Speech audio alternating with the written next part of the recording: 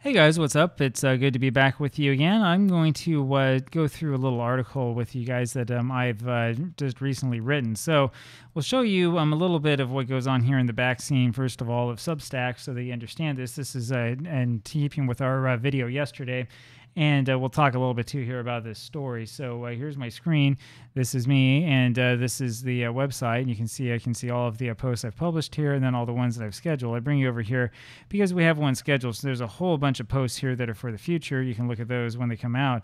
But the one that I want to talk about here is this one, which is going to come out before this video is released, but which, as of the filming of this, hasn't come out yet. You see, this is going to be out on July 18th, which means that today is before July 18th. So we're going to be talking about the art of stalling along with the world of outs. You may have seen the video I did a little while ago about outs. About 100 people saw it. So as you can imagine, I'm not exactly raking in the dough here. The interesting thing about this, though, is that there was a lot of discussion around this video as to whether the actual currency of baseball is indeed outs or whether it is runs, as most sabermetricians will tell you.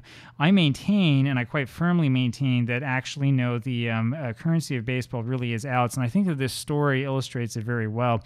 So a big shout out goes off to one of my friends, I won't mention him by name, on Facebook, who mentioned this story that I was unaware of before. Back on, this is July 14th, 1915, the Philadelphia Athletics went into Chicago for a game at 3 p.m., since we can see that right here, and it was on a very overcast day. The White Sox looked pretty good, and we're right in first place at the time this game was played. Philadelphia was actually in seventh. This is the 1915 Philadelphia Athletics, which, as you know, is the team that totally fell apart after Connie Mack sold off all their stars. He was allegedly worried that they were going to go to the Federal League.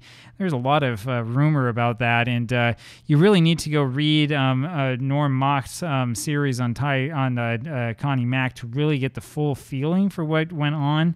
Personally, I don't agree with the idea that, oh yeah, Connie Mack just sold them out because he didn't want anybody else to touch his players or whatever. I think that's kind of a conspiracy theory, but you can read what you want.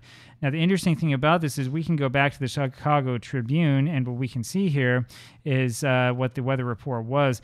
Normally, I go to newspapers.com and show this to you, but instead, I kind of want to show you this to you here on the blog, right? Because we were talking yesterday about what Substack is like. This is actually what Substack looks like when you draft something. So you can see I can write ASDF JKL : and it shows up right here on my Substack screen. I can remove it, and it will save all of this automatically. It's the see, saving changes, draft saved.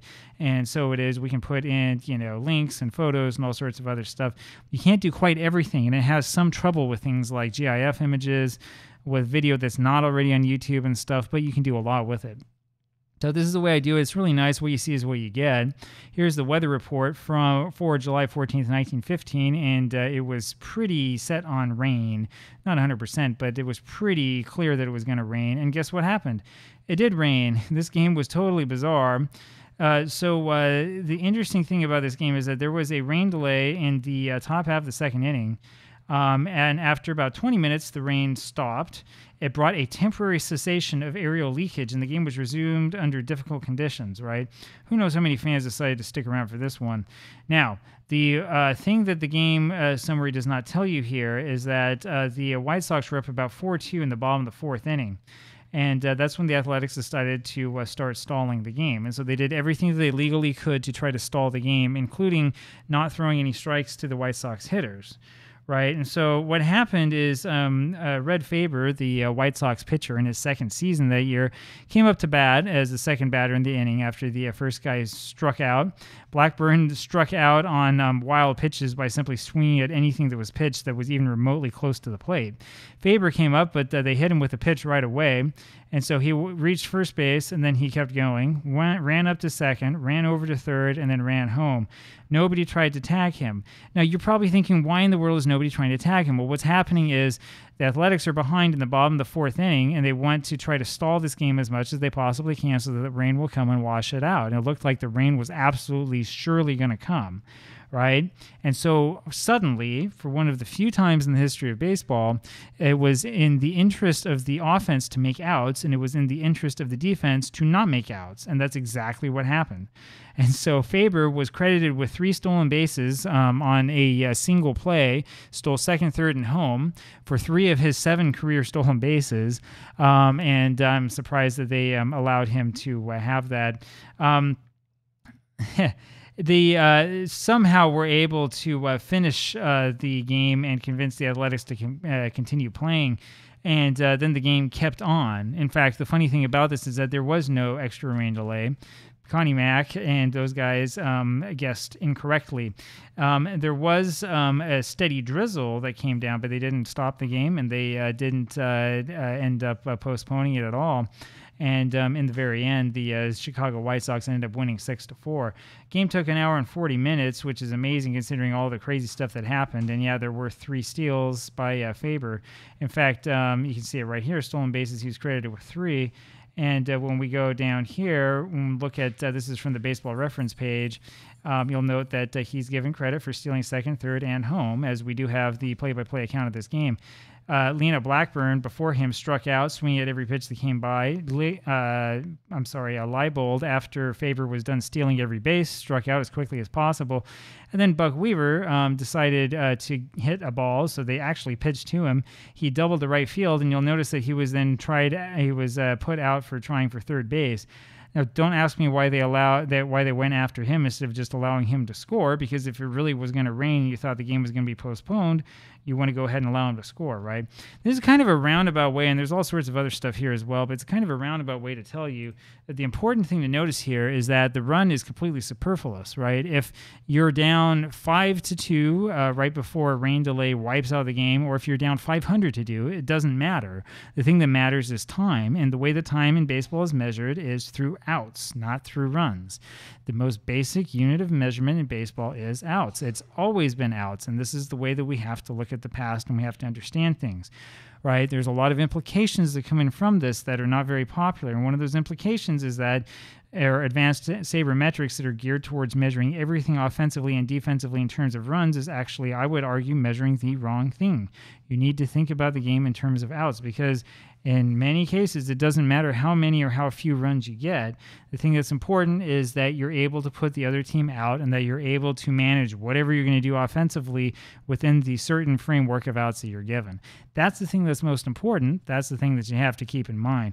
We run into problems all the time. You've seen this before on these videos, and you'll see it again in the future. When we look at the domination index, we look at the number of runs scored and the number of runs given up as they relate to what the average is and how the standard deviation works and stuff like that. It's a simple measurement, but we will get, and we'll continue to get, strange teams that sort of rise to the top. And when you start looking into it, you will see that there are a number of games in which they're winning by a large margin, right? It's not a bad thing to get a whole bunch of runs, but in many of these cases, it actually is meaningless. It doesn't mean anything at all. And winning the game 3-0 is the same thing as winning the game 10-0. Arguing that one team is better than the other team because one team won more games by a larger margin really isn't a great argument. In the end, it is not, right? There's a good argument still to be made that won-loss percentage as a team is more important than messing around with a bunch of runs. It's more important than the Pythagorean theorem and the Pythagorean projections and stuff like that. And this is exactly what the argument is, which is that the important thing in a game is to win, and you win by putting the other side out. It has very little to do with runs, other than the fact that when all outs are made, you want to be at least one run ahead of the opposition. That's a different way of looking at it. So it's a little bit sort of a different perspective for you. This is different than what all of the sabermetricians will tell you. I'm not aware of anybody else who's written like this or who sort of thinks like this. But if you sit down and you really think about baseball and how it's played and how it's designed, you're going to understand what I'm talking about and why this is important. There's another funny thing about outs. I don't have time to talk in much detail about this today, but this is coming. The real funny thing about outs is, though we think we understand a lot about fielding, I would argue that we don't, right? If the center fielder gets more putouts than the left fielder or the right fielder, it's not because his left fielder or right fielder are bad by any means. nobody cares who gets the put out. What you care is that the out is made. There are some times where it is important how the out is made, right? If it's a one-run game and the other team is down and they try for a squeeze play to give up an out at first base so they can score the run at the plate, you really want to cut off the run at the plate if you possibly can, obviously, right? Because life and death kind of depends on it, right? But it's very, very rare for you to care a lot about whether the center fielder or the left fielder made the catch or whether the shortstop cut off the third baseman and made a spectacular throw instead of letting the third baseman have the easy throw or whatever. I mean, I don't know. Does that mean one person is better than another? Honestly, probably not, right? The point is to make outs. It doesn't matter that much how many strikeouts your pitcher gets, right? His job is to make outs.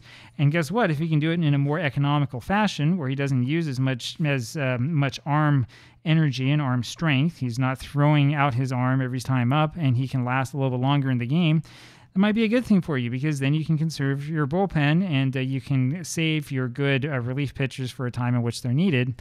And usually, at least in the history of baseball, your better pitchers are your starters anyway, right? Because the important part is it doesn't matter how the out is made. What matters is that the out is made in the end. In the case of this particular game we were talking about, the important part for the offense was that the outs were made so the game could be official. And the important part for the defense was to prevent any sort of out from ever being made at all so that the game would continue indefinitely until rain came and saved the day. So there you have it. That's my latest thoughts on the art of stalling and on outs, and I will talk with you later. Bye-bye.